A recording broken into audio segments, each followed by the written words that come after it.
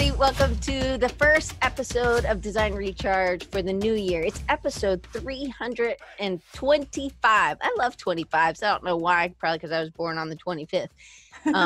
I always say it's my husband had a hard time knowing when my birthday was. He told the people on Allstate or wherever we had our insurance when we first got married. They were like, well, we need to confirm that it's you. Could you please tell us your birthday? And I was like, April 25th.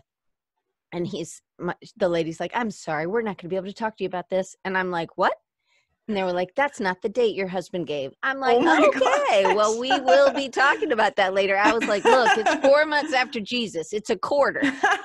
A quarter. 4 quarters makes $1. There's a lot of easy ways to remember that. But this month, I'm really excited. It's all about mental health. And Tara and I have been friends for a while. I've asked her to be on the show and we've just crossed paths and we hadn't been able to do it. So I'm so excited to have her on. She's super passionate about people. She's super passionate about mental health and people getting what they need and being able to talk about it. And she's always really inspired me. She's an amazing designer, illustrator, artist, and she lives in Canada. She's obviously a surfer. On the wall you see her surfboard, but she's also a snowboarder, which I love snowboarding too. So I'm real excited. I'm excited to have everybody here. Josh Gooch from outside of Charlotte, some little town that I can't ever remember. Michael Fonville from Houston. Hey, Paul, my new friend from Minnesota that we're going to talk. And then Taylor Ackerman, she's in Illinois. I always want to say she's in Indiana, but she's not. She was the volunteer of the year last year at Creative South. And Will, so we've got the whole slew of people. So I'm excited. And we have David Woods, who's new. So I'm glad to have you. So Tara Victoria. I want you to give them a little bit of your background and then we're going to jump right in. Sure. Yeah. So as you said, I'm a designer, illustrator, and artist. I've been working for myself now since 2015, with a little stint in Atlanta, still kind of working for myself as well. So yeah, I'm from Calgary, Alberta, Canada, born and raised. And I specialize in branding and branded illustration. And I'm currently in the process of kind of shifting my career a little bit more into art. So I've got some exciting things coming up on that. And then I also have a community that I'm in the process of building called You Are the Wolf, that is around healing and heartbreak and abuse and trauma and all of those things that we all go through, and really building community and conversation around them. Because it's so important that we can support each other, because you feel really alone when you're in the middle of something like that. And we go through different times of our life. Sometimes it's something that happened to us young. Sometimes it's something that happens. It can even happen with a client. I think I've had clients that have been abusive to some degree. And there's different kinds of abuse as well. There's mental, there's emotional, there's physical. And so one of the things with this group, you're not a psychologist, but because you have had experience with this, and I have too, that just with depression, anxiety, with any kind of somebody taking advantage of you or you being nice and somebody taking to an extreme, right? They're really adjusting the way you live or the way you work around them. And we're going to talk about why meeting in a group and finding people who actually can hear you and a safe place to be able to share is really important. And it's really helped you. Can you kind of dig into that a little bit, and then I'll go into some other questions? Yeah, absolutely. So I have always been very open and honest about my anxiety and depression, because I was diagnosed when I was 13, but I can remember from an earlier age having dealt with it. I just didn't know what it was. I didn't know how to articulate it. And I made a decision in high school just to be really open about it, because I refused to let it define me. And I refused to see it as a bad thing, because for some reason I just accepted that it's the way I'm wired. And obviously I have times where I feel like a burden, or I feel like I'm too much, or anything like that. But I just decided to be really open about it. And I found more often than not, I would continuously have these conversations with people because I would kind of go first and like just kind of open up about how I was feeling and the things that I struggle with. And then we would have these, like, I thought I was the only one who dealt with this moment. And I just realized, like, why is no one talking about this? And especially in the creative community, because it's more, I feel like it's more prominent in the creative community for people to deal with these kinds of things, just most likely in the way we're wired kind of thing. And so I just saw the power in being vulnerable and being open about these things. And so you had to be bold. And maybe it was because you accepted that so early on, yeah, that you didn't fear that rejection. You just accepted yourself for who that you were this way. And maybe it was just that you are loved, your brothers loved you, your parents loved you, that you felt like you could share that, and your friends loved you. And it wasn't, you didn't have a lot of bad experiences sharing that. Actually, it was very connecting for you. It was a very right. And I think that a lot of people, and I think maybe it's harder a little bit for men. We'll ask Lenny next week. For sure. But I think that it is difficult, more difficult. I would agree with that. Yeah, I mean, I did have the odd experience. I've had experiences where, you know, I'm too much for people or whatever the case, but and yeah, sometimes that affects me and brings me down and is really hard to handle. But those connection experiences kind of outweighed them. And then for 2 years, I was in an extremely abusive relationship. It was psychological, emotional, and physical abuse. And that was really difficult. And during those 2 years, I was very isolated and no one knew what was going on in terms of the abuse. And I didn't know what was going on in terms of the abuse either. And so coming out of that, I decided to not be quiet about it. And something that my therapist told me as I was getting out of it was, she said, your story is not unique, like, unfortunately. And that sounds so upsetting, and it is upsetting to know that other people go through that. But it also gave me a little bit of comfort and strength in knowing that there are people out there who have gone through the same thing or similar things. Obviously, the timelines are different, the experience is different, but the story is not unique.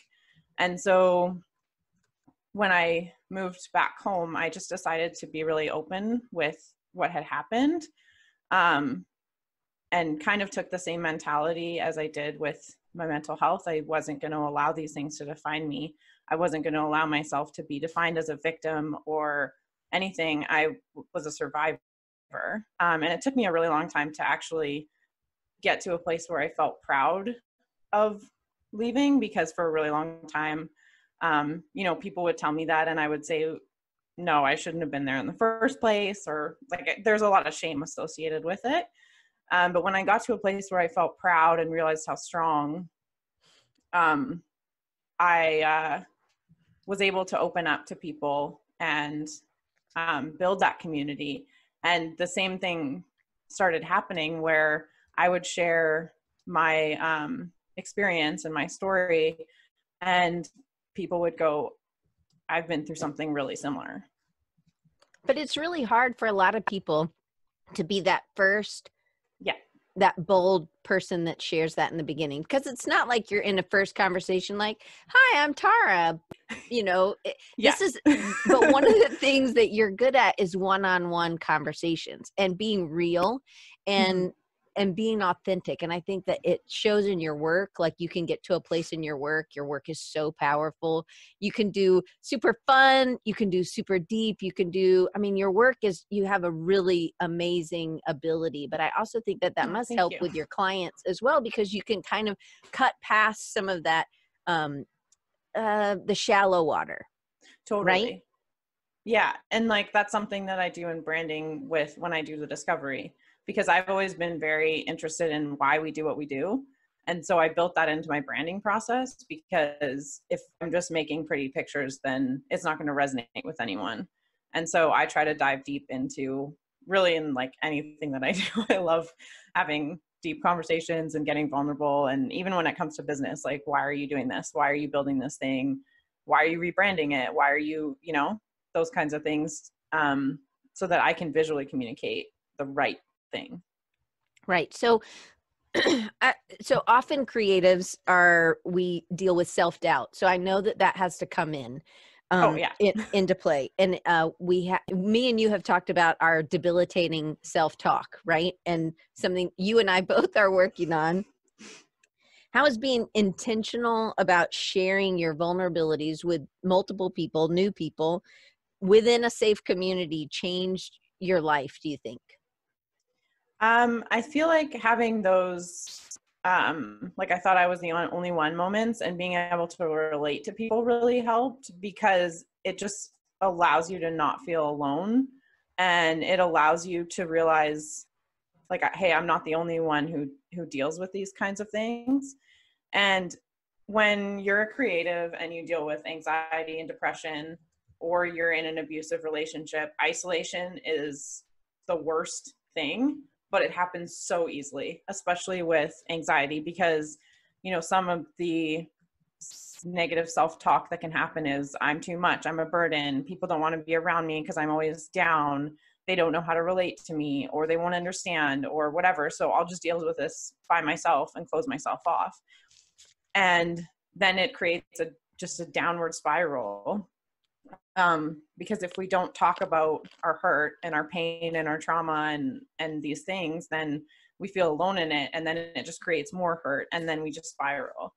So how does somebody get out of that spiral? So, maybe not necessarily your situation, but how have you seen with other people, or how would you, we'll get into how, if we have a friend who's in that, but how can somebody kind of like, because it's really like, the paddles kind of to you that you have to step out and get out. It's not really like you can ease away, right? Like when I've had that with a client, it's like I have to cut the ties.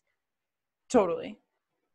But how do you get to that point? Like what stories have you heard that have resonated with a lot of people, that what was that point that they got to that made them realize? Was it just self-reflection, or was it tired of being alone? Or I think it honestly is different for everyone, and it's a combination of things. I know, for some people, they have to hit rock bottom to reach out. Asking for help is one of the hardest things and takes so much strength and so much courage. And I think it's maybe for some, it's reaching rock bottom and going like, I can't do this by myself. Reaching out, whether that's a friend that they can trust, a therapist, a family member, those kinds of things. It can also be, having people check on you, having those people that they maybe don't know what's going on because you won't open up to them, but they're constantly checking on you. And then you reach a point where you're like, you know what, I got to let these walls down because I can't do this by myself. And I think it really can be different for everyone, but I think a lot of times it comes with a rock bottom. So that you are the wolf. One of the important things is that it can be a place where it could be that first safe place to go to say, this is what I'm thinking. Is this what I'm going through? Kind of, is that what you're envisioning? What would you, because I know right now we can just sign up, and I'm going to put the link in, and it'll also be down below. But what's the purpose of the You Are the Wolf? The main goal for me is to raise awareness about these issues, and so that it might not be a conversation with me because I can't really facilitate that.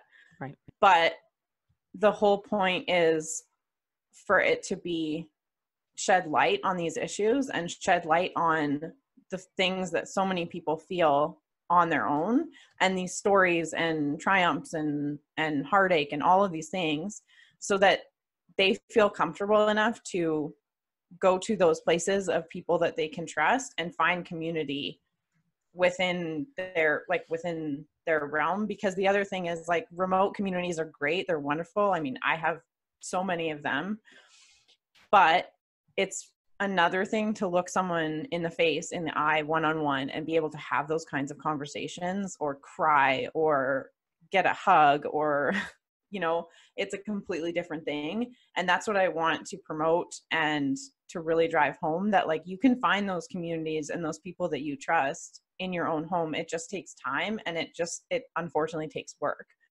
And sometimes you don't find those people until you're 30, but you will. And you're not alone. And there are those people. You just have to be willing to open up. You have to be willing to be vulnerable, and it takes a lot of courage, which you may be in a place where you feel like, I don't even have that ounce of courage because I've been told I'm worthless, or I'm worthless without this person, or worthless without this client, or whatever it is. But mental health is something that I think, you know, everybody has a kind of a level state maybe, but then some people go really high and then some people go really low. And I think sometimes the middle state, it sort of, I remember when I was really low, it felt like the middle state was just like numbness. Yeah, right? Totally. But now, as I'm 46, I feel like I have highs. I think I have more highs than lows, but I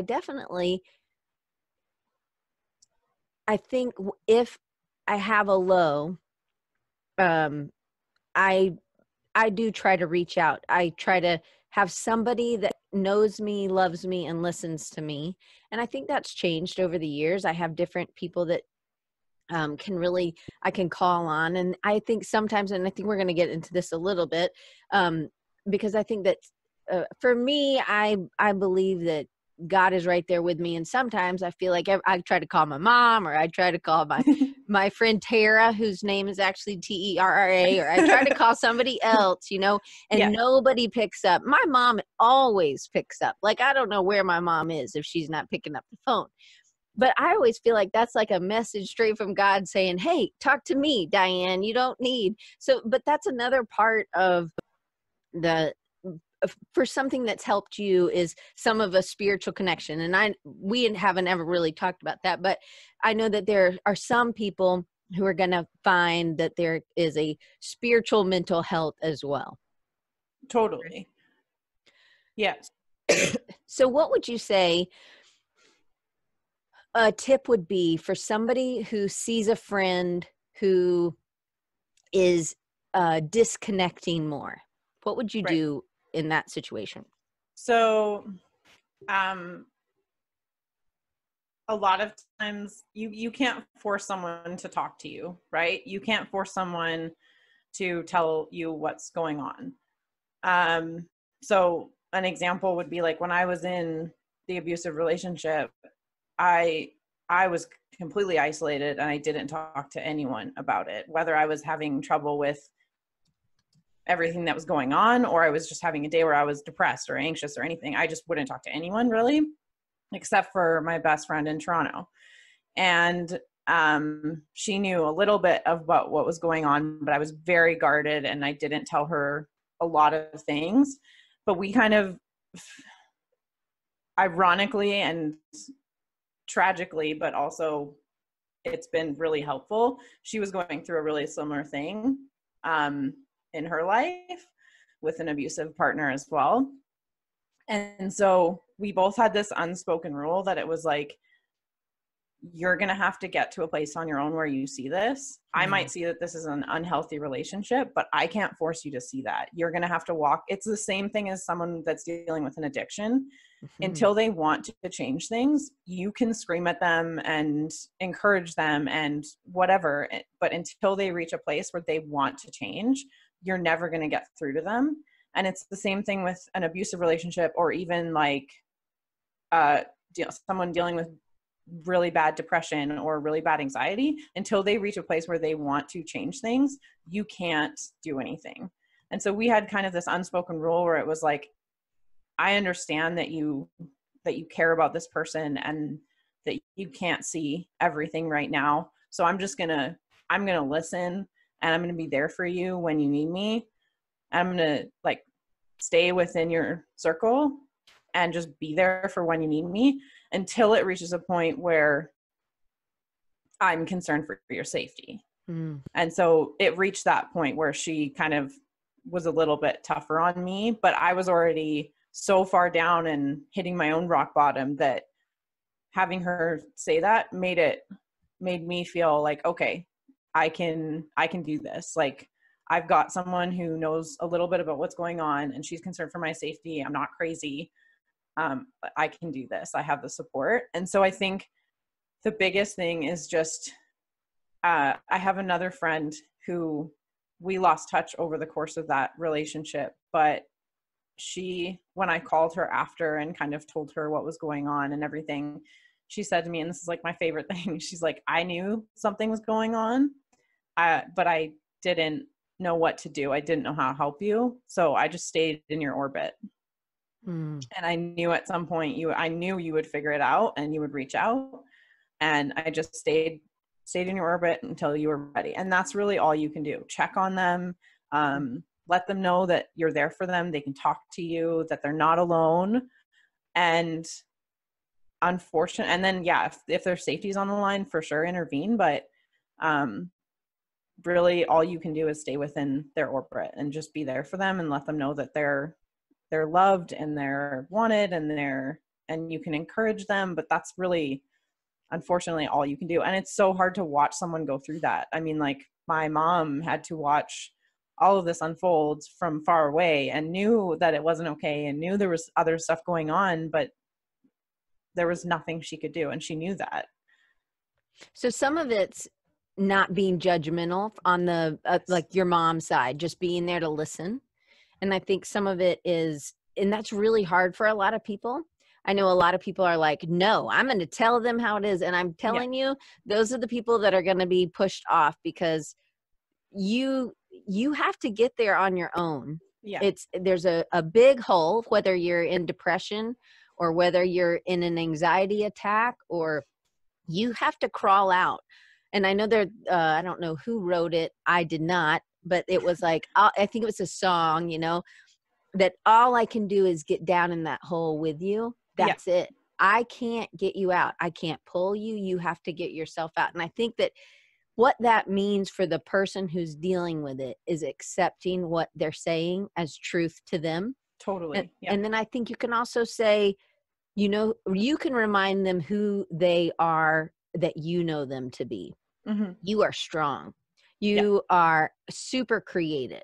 And I think sometimes we need that. I think next week we'll talk to Lenny, and I think when he's gone through things, he just said, text me, and sometimes you don't know what to say. You just say, hey buddy, I love you. Right. Yeah. And I think that's where the orbit comes in. And there are people, exactly. But this is so critical. And I don't know if we as creatives suffer from this more. I don't know if it's because we're empathetic and we take things on. I know my friend Tara, it is hard because like her name really is Tara. Me and you have talked about this.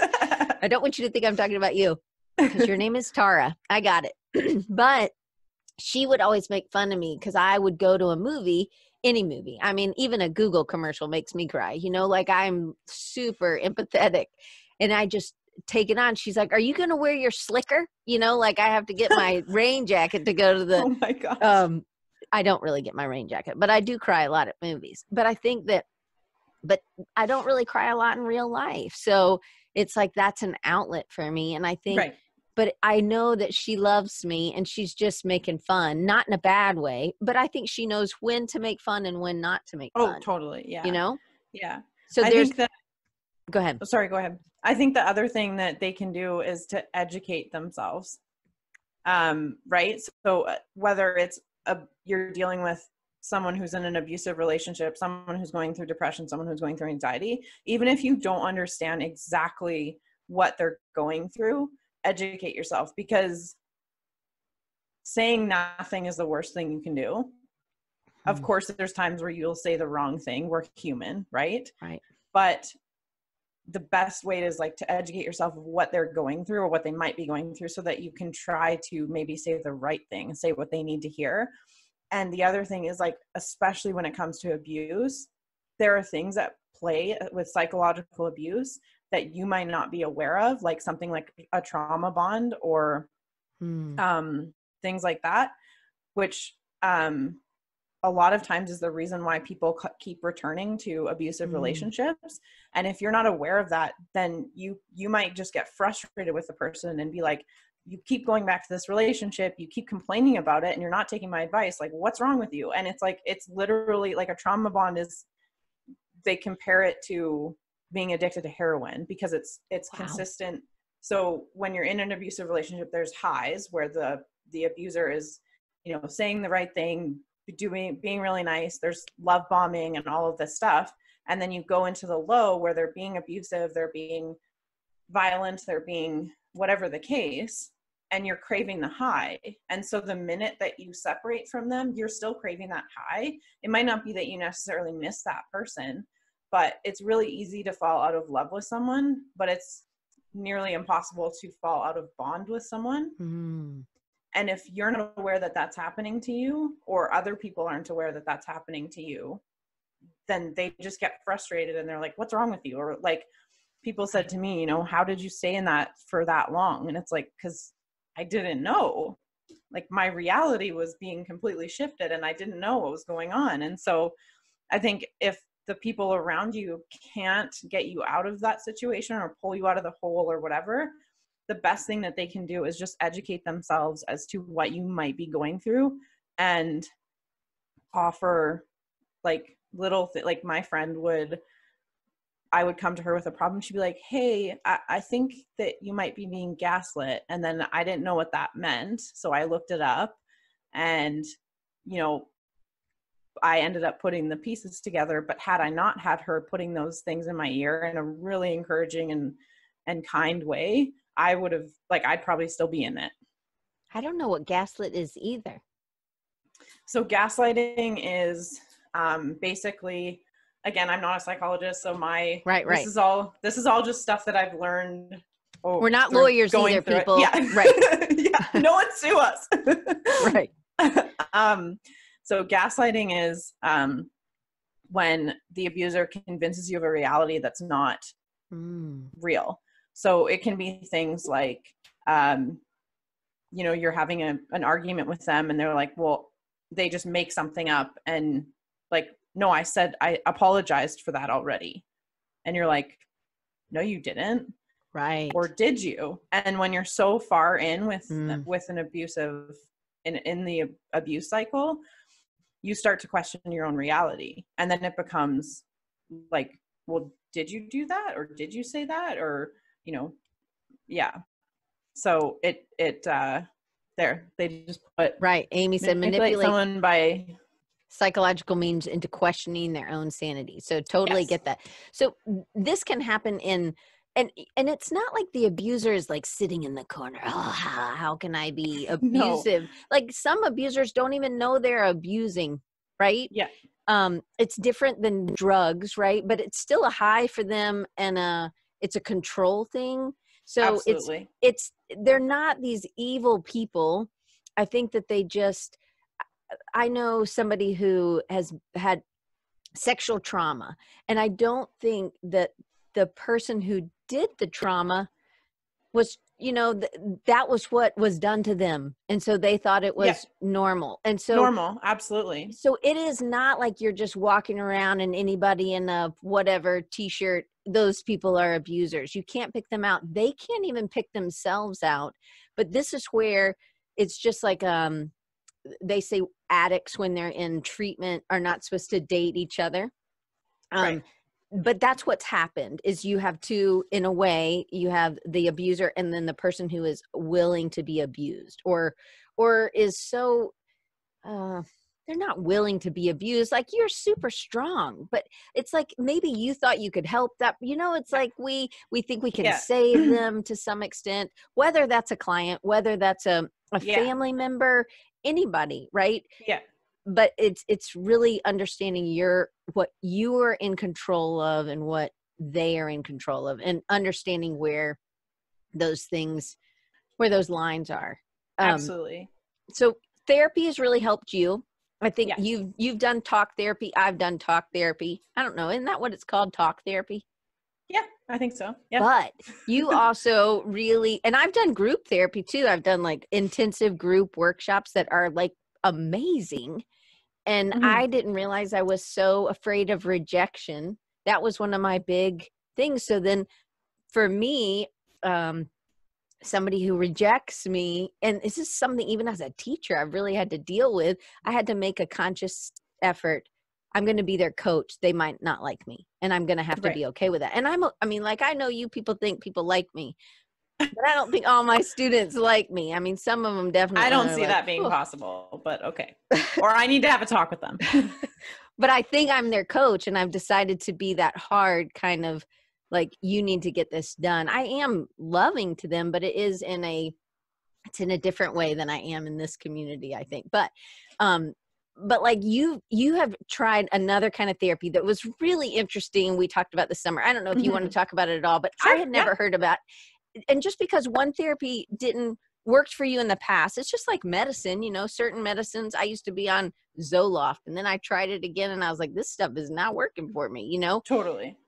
Your body changes, and I also think what is going to help you changes as well. So it can't be like, oh, I'm just going to go back to my same therapist and they'll be able to heal me again this time. And a For lot sure. of abuse has to do with PTSD as well, right? Mm-hmm. You're dealing with, this is not made up. This is a real thing. And this happens. Kids have this, and then they grow up into adults and they have PTSD to some extent as well, right? So, all right, I'm going to stop talking. You tell us some things. Well, one other thing I wanted to add to what we were speaking about before, like those cycles and like, you know, kind of trying to find those people that might be abusive versus you trying to save, like that kind of stuff. There's 2 articles in the resource page, or sorry, there's a video and an article in the resource page that are amazing in explaining that. So one is there's the toxic cycle between empath and narcissist. And so a lot of times, because as an empath, you want to help people, you want to listen to their emotions, and narcissists seek out those people because they can put their emotions on you and make you try to fix them, and you'll do it because you want to help people and you're empathetic and Right. you see them hurting or whatever the case. So that's a really great one. And then there's also a video that talks about the abuse cycle, and it talks about actually from the perspective of like, if you were to go to church counseling for that, Mm-hmm. and there's a little bit of a flaw with some church counseling when it comes to Absolutely. dealing with abuse cycles. And so it's just amazing how it explains the cycle of abuse. So those are really good at understanding more, and maybe understanding even, and it can be applied to friendships. It can be applied to, like you said, client relationships, parent relationships, like all that kind of stuff. And so the other thing that's at play is our patterns that we develop at a really, really early age. So one of my patterns was to try to fix people. And What number kid are you? what? What number kid are you? Oh, I'm the youngest. Of how many? 3. And Or they're I have a brother and sister. okay. Yeah. There's 3 of us. Yeah. Sorry. Yeah. Yeah. Don't make me do math. there's 3 minus 1. Okay. But yeah, so I developed patterns, and I can see them now as an adult and having gone through this and all of this stuff, but I developed patterns that affected my relationships, that affected friendships, that affected my romantic relationships, even to some extent my work relationships. And so as I've been able to start recognizing those things, it's been really helpful to heal them and change them. But the funny thing about changing patterns is it's very anxiety inducing, because the patterns are familiar pain. It's pain that we know. It's pain that we know is not going to kill us. But when you step out of those, it becomes very anxiety inducing because it's the unknown, right? So EMDR therapy is eye movement desensitization and reprocessing.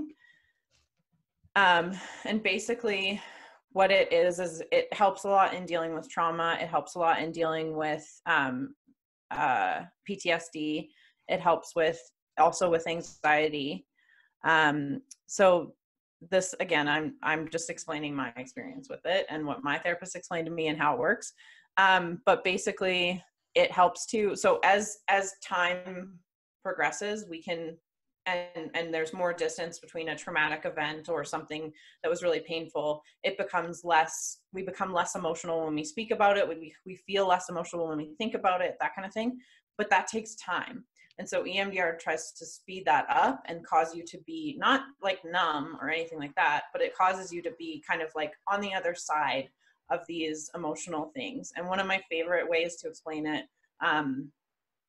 not that everyone's going to go and teach about it, but it's even just when it comes to talking about our struggles and all of those things. A woman who I admire so much, her name is Nicole Moline. She used to be a Peloton instructor, and now she does amazing work around, she does like retreats and stuff, all that kind of stuff around joy and connection and community. She said to me, teach from your scars, not from your wounds. Ooh. And so that's one of the best ways that I've had this explained, is it kind of makes these wound scars a little bit quicker. And it helps you process through traumas and anxieties. And the best part about it for me is that we have everything that we need inside of ourselves to heal ourselves, but there's noise around us. There's self-doubt, there's anxieties, there's limiting beliefs, there's patterns. There's all of these things that cause too much noise that we can't quiet things down and go, this is exactly what I need to heal these things. Or time, right? You and I have talked about this. Like, you come out of something, you still have to go to work. You still have to get clients. You still, I mean, you have your own business. To be able, this is how I just think you're so strong, because you were able to keep clients, keep working when you didn't feel like it. And I feel like that with moms, you know, like, I'm not a mom, but I feel like that, or dads, I guess, you know, not trying to cut anybody out of the page here, but, but I feel like, you know, there are those, I don't know.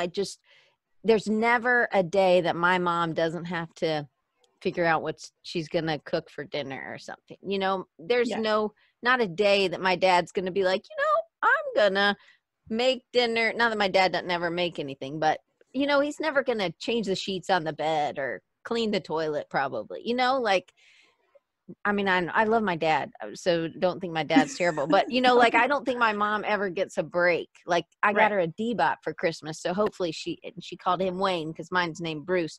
So hopefully that'll help her a little bit. But do you know what I mean? Like, there's never a day off. And if you have pets, you have dogs, right? Yeah, I have 2 dogs. Yeah. And you can't be like, you know what, today you guys are going to have to get yourself out, right? Yeah. Get your own food. Right. Go to the bathroom outside, figure out how to open up the door. Right. Yeah. Yeah. So keeping going is really difficult. This isn't like you can go, like with addiction, people are, they're going to go to rehab or something, and that's this time away. And some people can have time away and they can go to a retreat or go something like this. But a lot of us are just normal working people, and we don't have time for that. We have to keep going to work. So how did you continue stepping every day into the shower, into the whatever, right? Yeah. It was really hard. It was honestly, it was really hard, because I came home and I couldn't just stop. I had to pay my bills. I had to,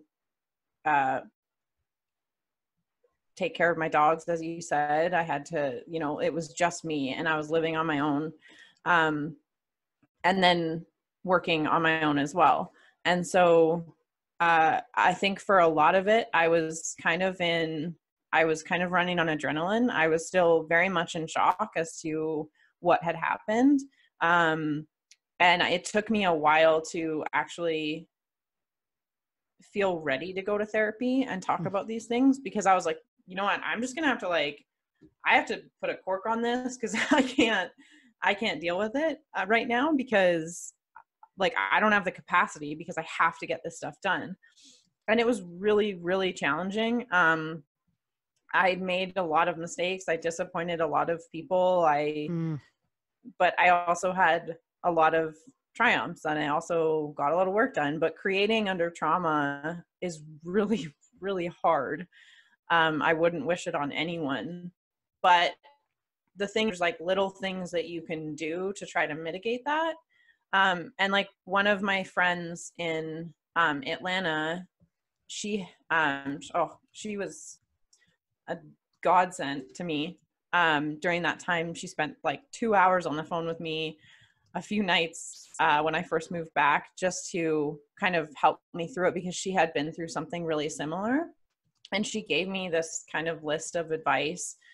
And then my therapist at the time, prior to me leaving Atlanta, also gave me a bunch of advice. So a few of the things that she kind of said was just like, lay low for like 6 to 12 months. Like, and at first I was like, that sucks. I want to like, yeah.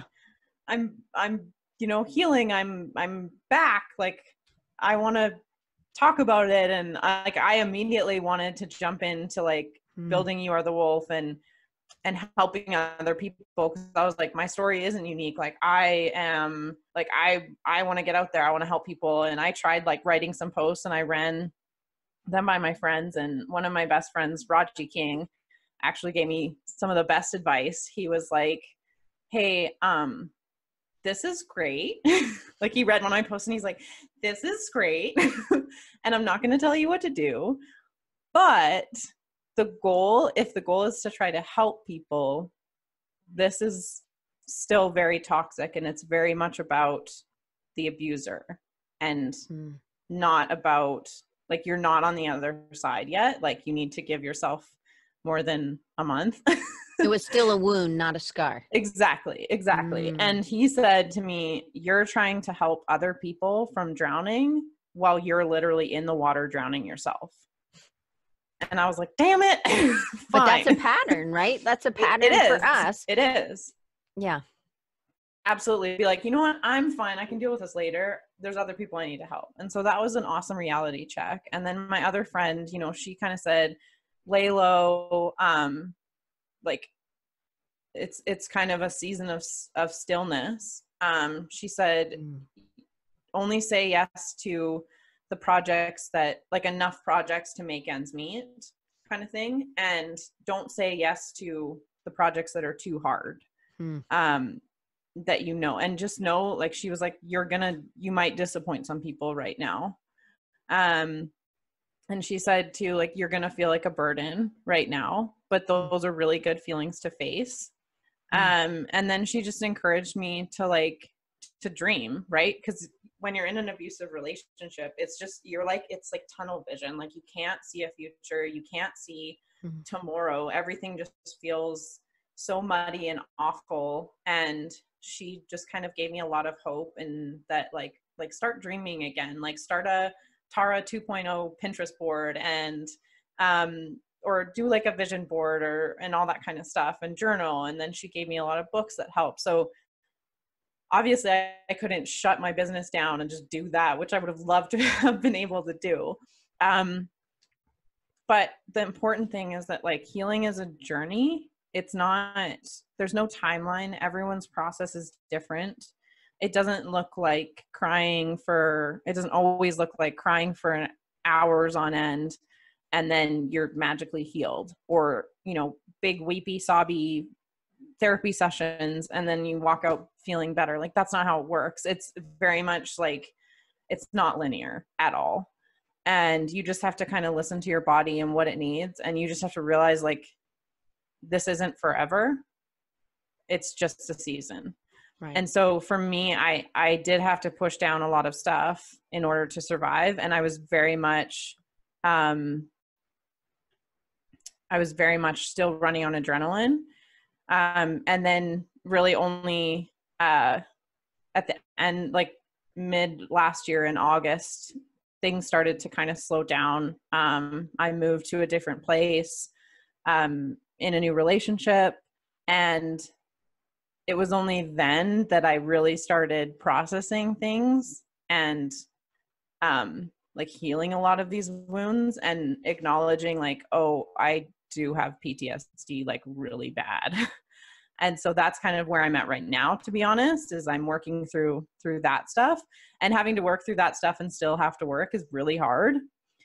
But what I find helpful is just doing like little things here and there, like journaling or reading, and setting yourself a time, like I'm going to do 10 minutes of reading this book today, or I'm going to do 30 minutes of journaling. Like you can do 30 minutes of journaling. And you've been painting, you've been drawing, you've kind of fed into some of those things that maybe you had turned off for a little bit. Yeah. The other big thing you did was you started really exercising and doing CrossFit. Yeah. Like, I mean, talk about going full in, like CrossFit. But it really helped you, right? Yeah. No, I started, it's been almost a year that I've been doing it now. And the gym that I go to, because I was so intimidated, I was like, there's all the stereotypes and all of that stuff, and it can be very intimidating, and you think that you are going to get judged if you can't lift a certain amount of weight or something like that. But I just decided to try, and it has just completely changed my life. The community, my favorite part about CrossFit, because the place that I go to, the owner is very much into like learning the mechanics of the movement, and then being able to do it consistently and then ramp up intensity. So everything is scaled. It's not like you walk in and if you can't do a pull up, you're out. Like, right. So you scale it accordingly, but then you see your growth. And for me, it like being able to, grow physically and mentally, because exercise is such a mental game, way more than it is physical. And with CrossFit, you see the workout on the board and you're like, there's no way that I can do that in that time. Like, y'all are crazy. And then you do it, and you do it in less time, or you do it more weight than you thought you were going to. And you do it, and you realize just how strong you are. And you're literally proving yourself how strong you actually are. And that has been insanely helpful. And then there's all like, releasing endorphins and all of those things that you get from it. And then the community, which has been really, really amazing, because you meet people that have similar mindset, and they are all just trying to uplift you and encourage you. And I would encourage anyone, like, it might not be CrossFit, it might not be yoga, it might not be cycling, whatever, just find the thing that works for you and that you enjoy, because otherwise you're forcing yourself to exercise and you don't want to, and it's not fun. Right. All right. So we're almost at the end. We got 10 minutes. You've shared this. I've shared this link a bunch, but I'm going to go ahead and say it just in case somebody's driving and they want to write it down. Please don't text it to yourself, but it is in this link underneath, but it's youarethewolf.com/resources. And then everybody can sign up at youarethewolf.com. Yep. Okay. So is there something that you've learned or are learning that has helped you see your strength? Because I think one of your superpowers is boldness of sharing, boldness of vulnerability. But I also, you haven't been afraid to kind of fail, like even go into CrossFit, like, I'm not going to be able to do that, but then you surprise yourself. So it's bold. And I think a lot of people they're really afraid to take some of those steps. So, and just trying new therapies and talking to different people about different things and just trying some things is bold. That's a great superpower you have. So anything that has helped, because I think sometimes in abusive relationships, no matter what kind they are, client or parent or sibling, friend, partner, that strength seems to be depleted. We feel less strong. So what are some things that you found that really help you see your strength? Leaving the abusive relationship was one of the hardest and scariest things I've ever had to do. But I actually think it's the complete opposite. I think that we're at our weakest at the start of the relationship. We don't see the red flags. We trust things or make excuses or whatever the case. And then it's like building muscle. So when you build muscle, when you weight lift, you are depleting, like you're tearing your muscles, and then they grow back stronger every single time. Mhm. And I see abusive relationships as a bunch of tiny cuts, and those tiny cuts make you stronger to the point where you can see clearly, you can see the abuse, you can see the manipulation, you can see what's happening. And then you have to be at your strongest to walk away, because it takes so much courage. It takes so much strength. It's terrifying. And so I think that it's actually the opposite. I think you're at your strongest when you leave, because they've built all of these tiny cuts, and you've started to build a resistance to it. And you start to see, like, I'm not going to tolerate this. I'm better than this. I deserve better than this. And then as you're healing, it takes a while to go from shame to being proud of yourself. And that took me a while. But yeah, that's one of the greatest lessons of how strong I actually am that I've had in my life so far. And Doc says, for what it's worth, he's proud of you. Why are you going to make me cry, Doc? Why are you going to make me cry like that? I love that. I love that it's the flipped. It's that you really are the strongest as you leave. That is so awesome. Okay, so how do you recharge? Like we said, CrossFit,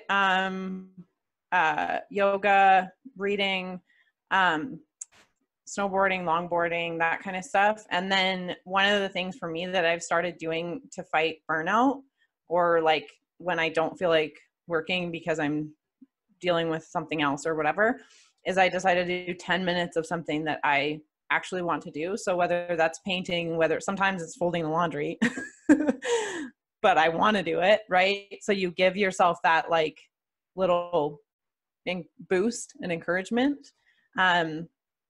So that's one of the things that I've started doing, and it's really been helpful. That's cool. And Yeah. Doc says you can come on over to Charlotte and fold his laundry. So what inspires you? Has through all of this, I think you've talked about some people that have really inspired you. Has some of that changed? Like what used to inspire you is different, or is it still the same kind of stuff inspires you? I think that the biggest thing that inspires me is other people's stories, because it not only allows connection, which is inspiring in and of itself, but it allows you to see, like, you're not alone in things. You're not, other people go through hard things, and other people inspire me, and like the things that they've been through, the things that they've triumphed over, and then also just how they see the world. Like, I just think it's really inspiring. I think story is one of the most inspiring things. Absolutely. Absolutely. All right. So what advice would you give your younger self? And at what age would you give it? Oh man. I was like the most emo high school kid. I still am. Who am I kidding? But I would probably say that it's going to be okay. That's good. All right. So then what's next? I know you have an art show coming, right? So you're building body of work. When is this art show? It's on February 27th. It's here in Calgary at a restaurant. And so it's a collaborative event with two artists here in Calgary. And then also a musician and two really well-known chefs. And so we're putting on this event over a meal with cocktail pairings. It's going to be a 4-course meal with cocktail pairings. And then I've curated the art, and then I'm doing some interactive pieces. And then the art will stay there for a little while afterwards. So if you don't make it to the event, you can go see the art, and you guys are all welcome to come visit me in Canada and come see it. Yeah, that's awesome. Yeah. All right. So February 27th, is that what you said? Yes. Okay. Yes. And yes, Lenny road trip, get your butt over here. So that's one of the next things. What, is there a plan for when you are the wolf? Like, I know you're working on the art thing, for the show. So when is there a release, or just, we should keep checking the resources page? I'll announce it on, if you sign up for the email list, I'll be announcing it then. I will be creating some products for the art show as well to be Great. sold then. So depending on how many and how things go, then they'll be up online to be purchased. Cool. And then you can follow along on Instagram, which is the place where I post, resources and quotes and things that help and stuff like that. Yeah. All right, so I'm going to share this stuff. So this Okay. is all of your everything. So it's Instagram.com, obviously, and then You Are the Wolf Co. Yes. And then also you can check out her design work and her illustration at Hatch and Harbor, Harbour. Demi would probably spell it right because he's in the UK, but all of us would not spell harbor that same way. And then You Are Tara Victoria. It's a super easy .com, Tara, Tara. And then on pretty much everywhere, it's Tara Victoria with an L. Yeah, that's Victorial, correct. I guess. Or just First letter of my Victoria last name. L. Yeah. Yeah. And then Dribble and Twitter, and you're pretty active on there. We try to be. Yeah. So those, and you are definitely there for people. You want to give people hope. Absolutely. And I definitely hope that people will go to youarethewolf.com and sign up to get on the newsletter, and then we'll see what all the stuff she's creating and doing. And it's just always good to talk to you, and you're really inspiring to me. And I appreciate you starting off the mental health month, and it's a really powerful story.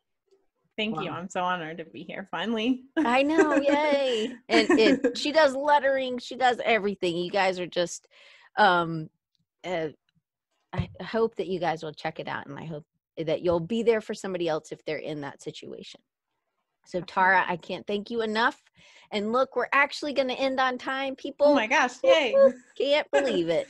Anyway, thank you so much. And we'll see you next week. Next week, we're talking to Lenny Terenzi, and it's a mental health month, the whole month. So it's about self-care, and there's a lot of correlations. He's been in here today. So I know that there's going to be a lot of overlap probably, but it's from a different perspective. And I hope that people will tune back in. Yeah, absolutely. Come join it and listen to Lenny because he's amazing. All right. Well, we'll see you guys next week. That was a great episode. I'm super thankful that you guys listened all the way to the end. So just so you know, you can, again, always join us live. It makes it so much better, and you definitely feel like part of the family. Leave a review. You can share it with your friends. One of the best ways to support the channel and the podcast is to leave a review on iTunes or Google Play or wherever you get your podcast, on Spotify or whatever.